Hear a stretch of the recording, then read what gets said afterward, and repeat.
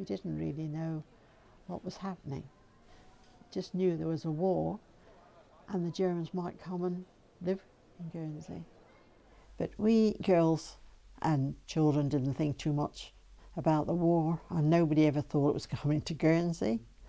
But I can remember my mother and father talking whether my father would have to go to war because he was at the age. But within a short while we were getting a bit very nervous, and I know the grown-ups were, because in France the Germans were moving on and moving towards our sea and our islands, of course. So one day, it was the 19th of June, I believe, that there was a big notice on the Guernsey press. Children were to be evacuated. Well, you can only imagine how my mother and father would have felt. I was almost 9, my sister was almost 7. And then within 2 days, 5,000 children left and almost 20,000 grown-ups left as well. People were going and leaving. Apparently, since then, I've found out that leaving cars on the quayside and selling them for 50 pence, you know, in our money now. Leaving old people abandoned, really. Pets killed. It was just an awful, awful time, which is only when you're older you realise what it was like.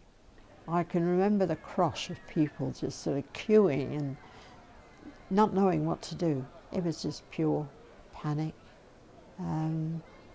I suppose we just went along with the crowd, and I think we were just relieved to get back home again, because it was worrying and everybody was so pent up. It must have been an awful time for us children, although we didn't realise really how bad it was. Because my mother and father had heard about these Germans taking over houses, because they were coming in their thousands in 1941, and they wanted houses to live in. And there was one day I was home with my mother and 2 Germans came up the path and they wanted to look over the house. So my mother and I had to take them upstairs first. There was 3 bedrooms up there. Then came down to the next floor. Oh yeah, this is good. And the views of the harbour. Oh yeah, and my mother was looking at me very worried. Then all of a sudden we were on the landing and she gave me a knock and she fell down and she was groaning and moaning and laying on the floor. I said, "Mum, what's the matter?" Shut up. She says, "I'm all right, I'm all right." The Germans were, "Oh dear, what is los?" You know, what is wrong, what is los? I said, "Oh, she's sick, she's sick." "Oh, yeah. Oh, okay." And they went off and they never came back to take over the house. So if it hadn't been for my mother, I wouldn't be here telling a story, because the house was the story.